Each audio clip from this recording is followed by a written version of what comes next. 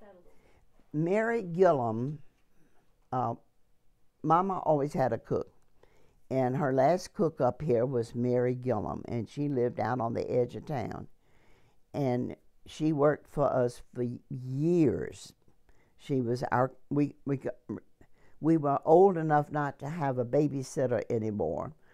Um, so, so Mary was mostly referred to as our cook, but she also helped Mama clean. Mama cleaned with Mary. It was Mary didn't do it all by herself, but she was Mama's helper, and she did the ironing.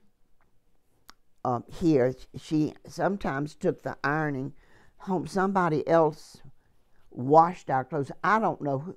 The Miss Harbert washed our clothes and ironed them at first, and I don't know who washed them later. We did not have a washing machine, and they were not washed and hung on a line here.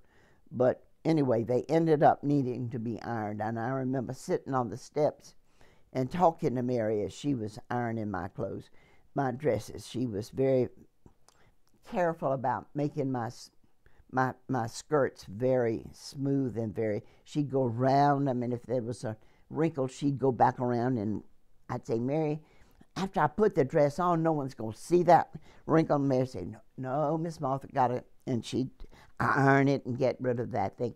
If she took it home, she did not have the electricity, so she ironed it with a flat iron, and eventually she gave us her flat irons.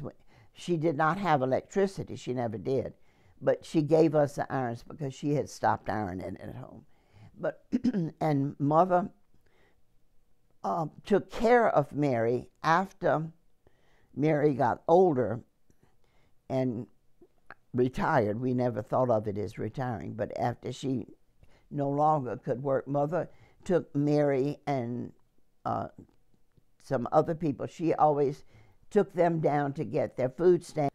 She burned, oh dear, she had, as she called it, an old piece of a stove. She had a wood-burning stove, and the oven door didn't catch, and so she had to put a piece of stove wood against it. She propped a piece of stove wood against the door to keep the door shut.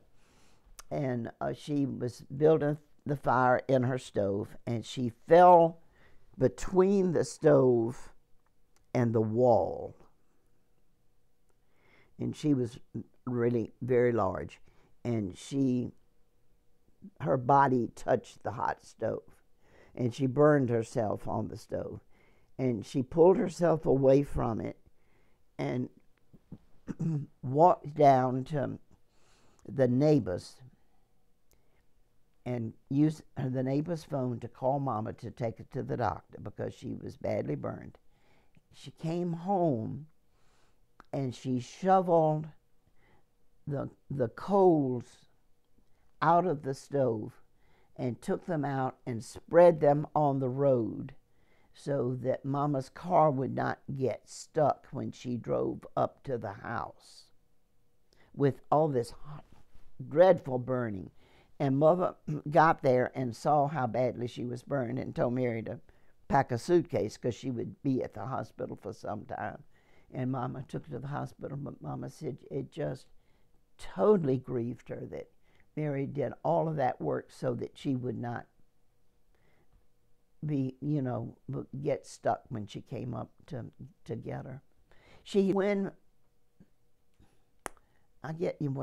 Mama died, Mary had come to Mama's funeral, and when we pulled up in front of the church, and Mary was standing outside waiting to be taken into the church, my sister-in-law was sitting beside me, and she said, I think the one grieving the most for Mama is Mary. And I looked at her, and Mary had lost a dear friend when she lost Mama.